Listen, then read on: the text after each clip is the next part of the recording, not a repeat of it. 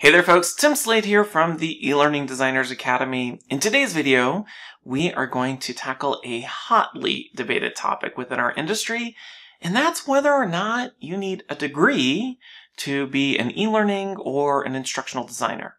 So let's get to it.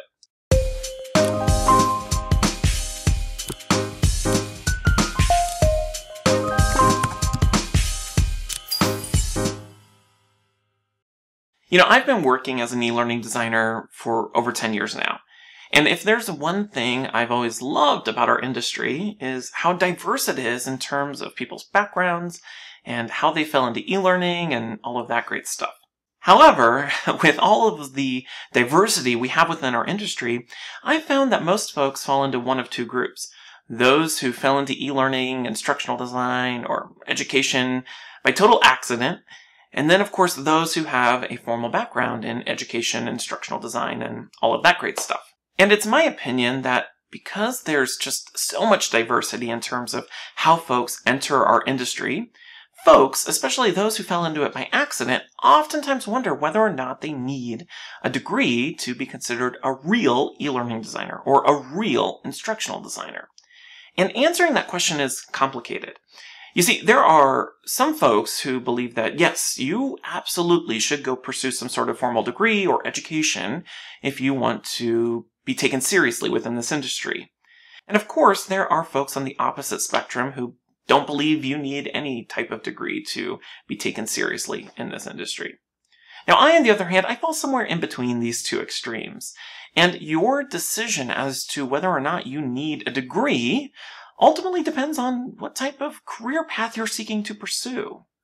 Personally, I don't have a degree or any formal background in e-learning, instructional design, education, or anything like that. I have a degree in criminal justice, and that's because before I entered the world of e-learning, I used to catch shoplifters for a living. And I just happened to be really good at catching shoplifters, and as a result, I was promoted into a position to help train others on how to catch shoplifters, and the rest is sort of history. However, while my experience leans towards those who fell into this industry by accident, it does not mean that I wouldn't have benefited from some sort of formal education or a degree.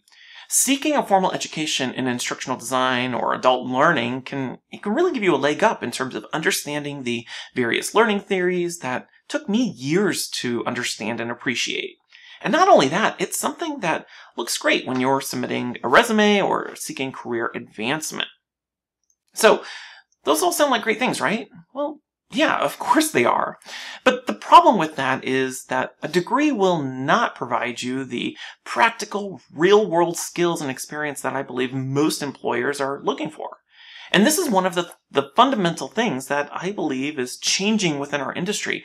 More and more employers are moving away from hiring with a focus on credentials, years of experience, formal education, all of that great stuff. Instead, employers are looking more and more to hire for specific skills and abilities. They want to hire for what you can offer them right now. Sometimes that means being able to use a specific e-learning authoring tool, or being able to manage multiple learning programs with different stakeholders and subject matter experts. And sometimes it means all of the above.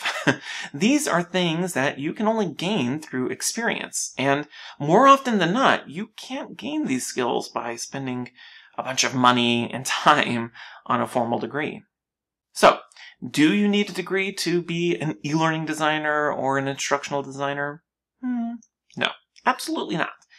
However, can a degree enhance your career and help you be a more effective e-learning designer or instructional designer? Well, gosh, absolutely it can. Personally, I've never lost out on a potential job or client due to my lack of a formal degree. My skills and abilities have always managed to compensate for that. However, for anyone else out there, you might have a different career path or different career goals or experiences that might make it advantageous for you to go seek a formal education. So, my recommendation is that if you do go and seek a degree or a formal education, make sure you understand why you're doing it in the first place. The reasons for making that big of an investment in yourself has to be more than just believing it's what you're supposed to do. Alright, so that's my take on whether or not you need a degree to be an e-learning designer or an instructional designer, which leads me to my question of the day.